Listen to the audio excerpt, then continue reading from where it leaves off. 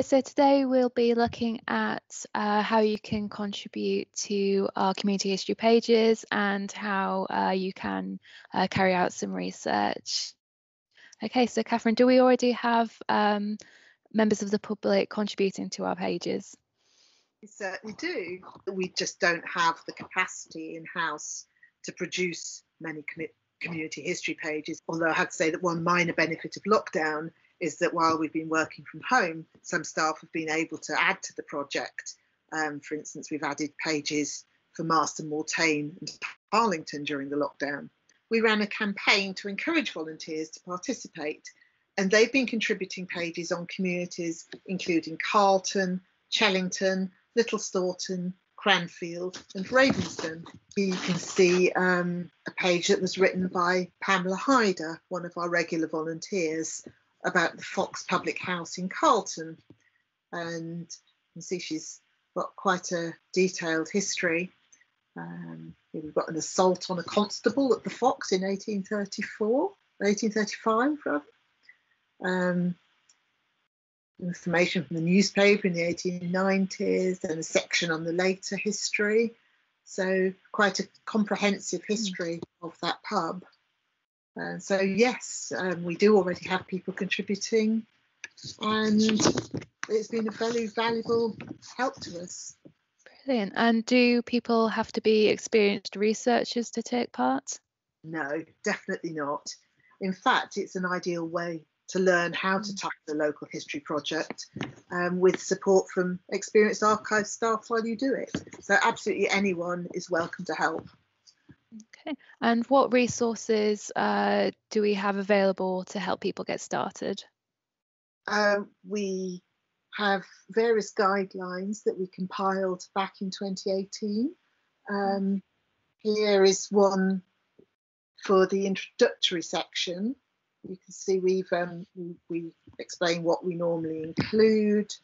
For example, occasionally we include notable crimes in the introduction, how to compile the information for our page on the community in general that we always start each section with, where the information is available, links to various websites, how to access maps, how to access historical information and information about crime. So it gives you lots of different resources that you can draw on to compile your pages.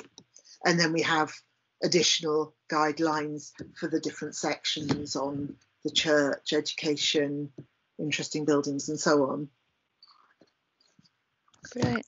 And can you give an example of how to research a page? Yes, certainly. We would normally start with the archives catalogue. This is a very valuable resource. It will allow you to track down what items we actually hold that relate to a particular property or topic. And Helen will be putting out some videos next week explaining how to get the most out of our catalogue. I'll give an example of a particular page I researched recently, which was on the War Memorial at Harlington. I'm not going to show you how to do the catalogue search, as I say, that will come up in next week's videos.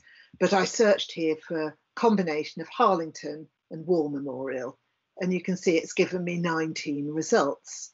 I would then go through those to see what we have. So, for example, here, PC Harlington will be the parish council at Harlington, a section on the War Memorial. So if I expand that, you can see here, if I expand our hierarchy browser, that will tell us what we have in this section. We have correspondence regarding the War Memorial and its cleaning and maintenance.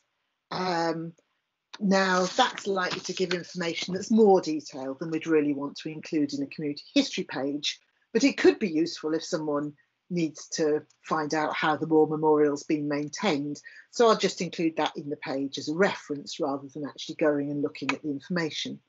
That there were some papers belonging to the vicar of Harlington talking about the War Memorial. If I'd been able to go into the archives, which at the moment I can't do, I would have looked at those because I expect that that would probably tell me about how the Moore Memorial was built and its cost and so on. As I can't look directly at the document at the moment, again, I've just included the reference as a pointer for further research. Further down the catalogue page, there were references to a number of photographs and postcards showing the Moore Memorial.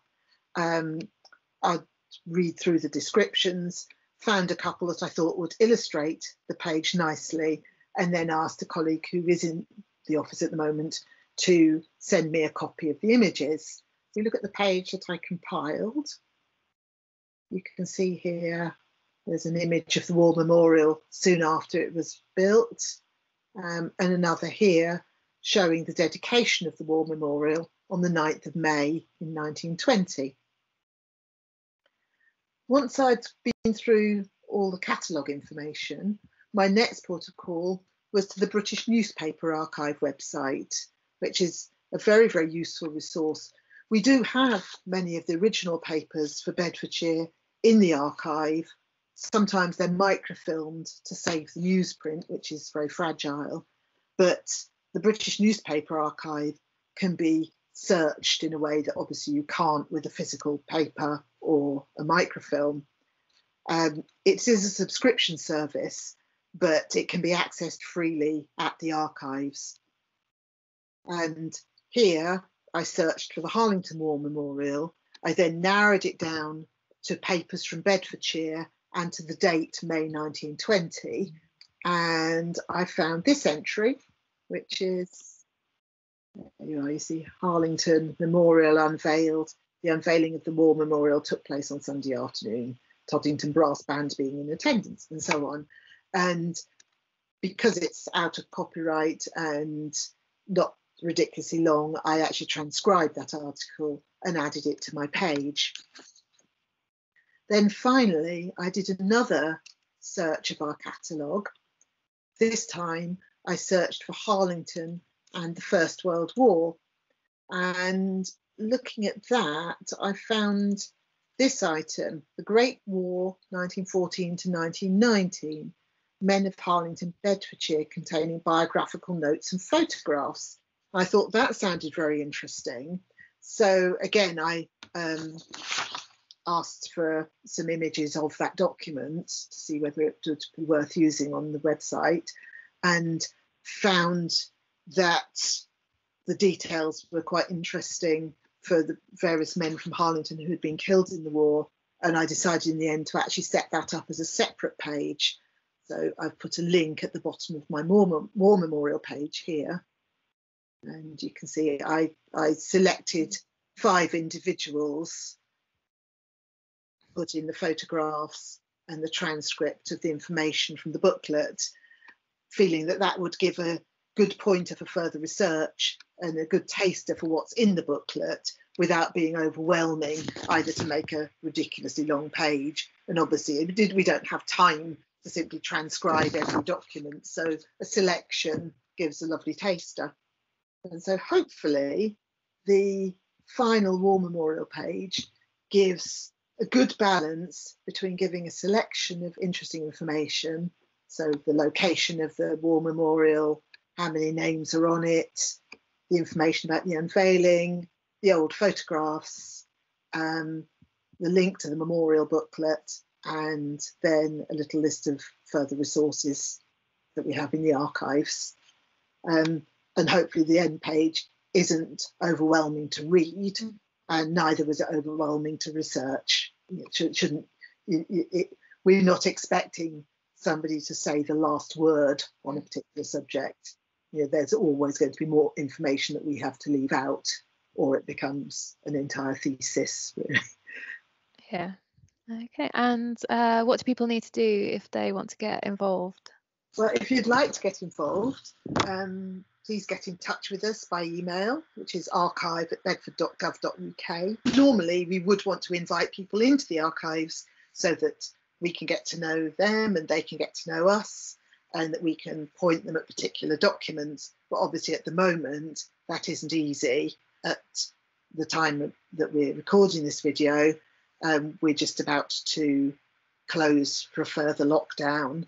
when we do reopen, again, it's going to be on a limited basis.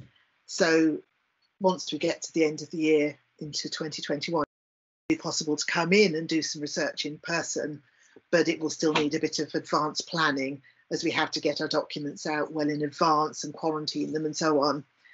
However, once we actually have people back working in the office again, we can always help by photographing or scanning images.